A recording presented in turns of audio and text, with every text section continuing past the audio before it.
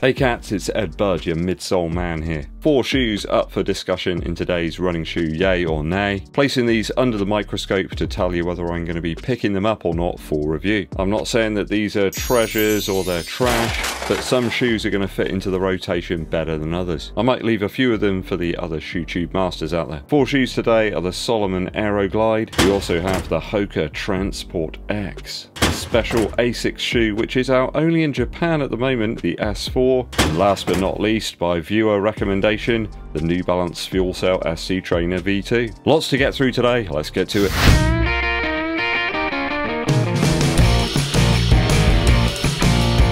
Thanks for joining me for the running shoe yay or nay for today. Stacks of stuff, so let's get to it quickly. Hit that subscribe button and also give this video a thumbs up like, it really helps out. Danke schön. First up today is the SALOMON AERO GLIDE. We got 37mm of heel stack in this beast. I think this is Salomon's attempt at a super trainer really, certainly with that stack height. They're using their energy foam material here in the midsole. Certainly seems to be a more squashy affair. A 10mm drop and a weight of 254 grams in the sample standard size. That means we're coming in round about where we want to be in terms of the shoe's heft and weight. I mean, no one really wants a heavy shoe, do they? I mean, it's not make or break for a trainer. Perhaps if you're talking race shoes, you always want it to be on the lighter side. But if you're going to offer up a very light training-based shoe, nobody's going to turn their nose up at it. I would assume that the shoe has a built-up cup around the heel, as it seems much higher than the 37mm that we have specified here. There seems to be a very flexible mesh in the toe box area of that upper, and then a more built-up padded heel section. So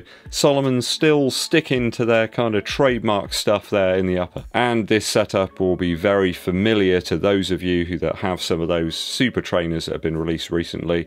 Things like the Super Blast, or perhaps the Puma Magnify Nitro 2. Things that are attracting me to this shoe over some of the others though are that Salomon Contra Grip outsole rubber. In the autumn and winter, that's going to come in really useful, certainly for me on some of my local trail routes. Poor traction are things that make a shoe simply unusable for me when it comes to those sort of wet and very grimy runs. Some of my local routes have got very varied terrain, so I need some reasonable outsole. At 150 big ones, it's coming in a little more expensive than something like the Boston 12, and this is looking more similar, I suppose, to something like the Triumph 21 or the Magnify Nitro 2, that sort of price range. The Puma, of course, coming in a little bit cheaper there. I'm gonna say a nay on this one, at least for the time being. I want to see some other reviews before I even consider it. I want to see some more information about that foam itself to see what properties it has. My super trainer shoe rotation is very, very congested right now, so I'll leave this one on the back burner for a little while and see what people make of it.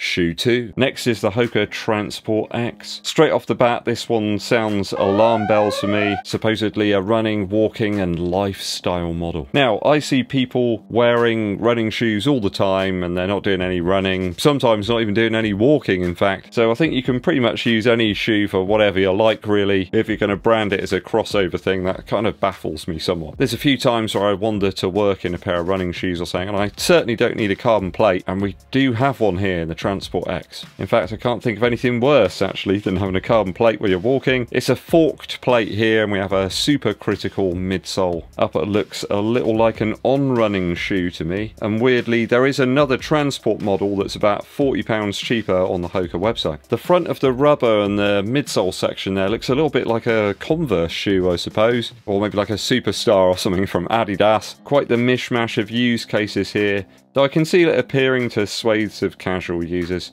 hopping on the on-running CloudTech wagon. I did see a grown man wearing full on-running kit the other day and some shoes in a restaurant with his family.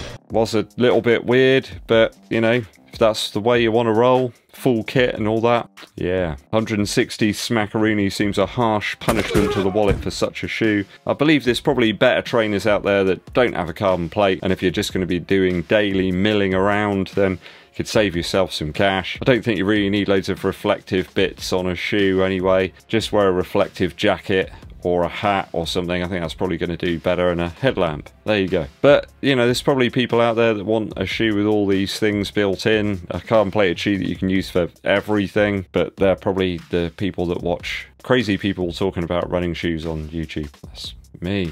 But I don't want it. It's an A on the HOKA TRANSPORT X. If you're a avid watcher of the channel but you haven't done so yet, help us out by hitting that subscribe button and giving this video a thumbs up like.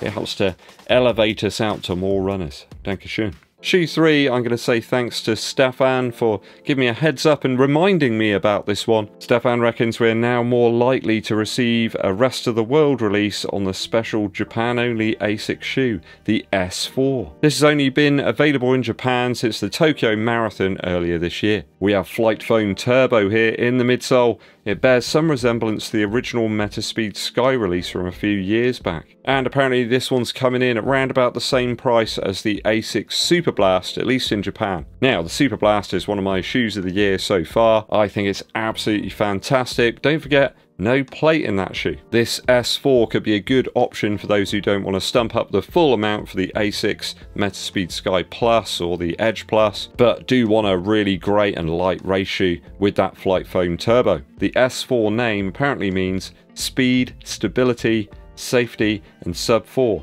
indicating perhaps they've kind of tuned the shoe for sub 4 marathon attempts. It also appears in key features here a wider surface area of the shoe against the original Metaspeed Sky series, so you got a little bit more width there in the heel and certainly in that arch area. Just might make the shoe a little bit more usable for those who are heel striking perhaps. Not that's a bad thing, a huge percentage of people do apparently, more than any other type of foot strike. A similar mesh upper to the S4 against the current models that we have in the UK, even those perforated laces make an appearance. And we do have a full length carbon plate here in the S4. So it's certainly tuned to be more like a faster speed sort of race shoe, I suppose. ASICS literally making a more durable and resilient shoe here too.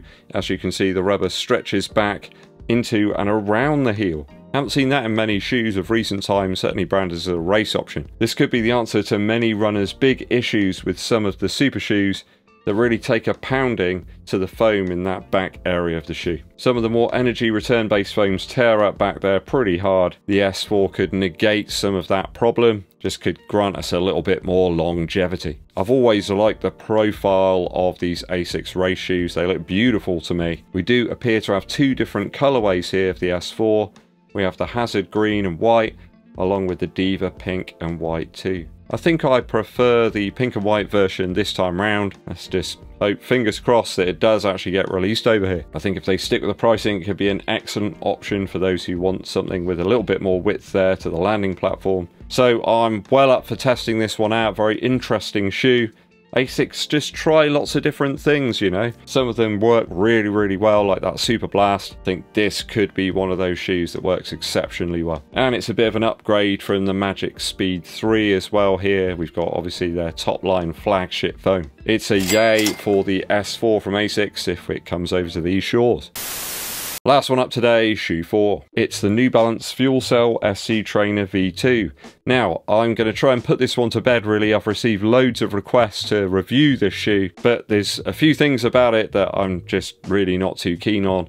Especially the huge price, £209. That's a big gamble for me really. Buy lots of shoes in for the channel for review, but that's a colossal price to pay on a shoe that I don't think's going to be that much better than the V1. I've seen a few other reviews on this one and they're all saying the same thing. A little wary, to be honest, after I tried the V1. It really didn't produce anything for me at all. The foam is just so compressive. FUELCELL is just one of those very soft midsole materials. Yes, you had a carbon plate in it. Yes, there was a huge stack in the heel. Now in the V2, apparently they've reduced the stack there, so you're kind of paying more for less. I didn't find that much energy return in the V1. It was an okay type recovery shoe, but I don't need a carbon plate in my recovery shoe. Outsole rubber wasn't great either in the V1. Some of the areas of rubber almost felt recessed into the midsole foam, and that huge cutout that we have, that void, just collected up loads and loads of debris and grit on my local routes. It made it completely unusable, in fact, on loose stones and gravel. At 228 grams or 10 ounces,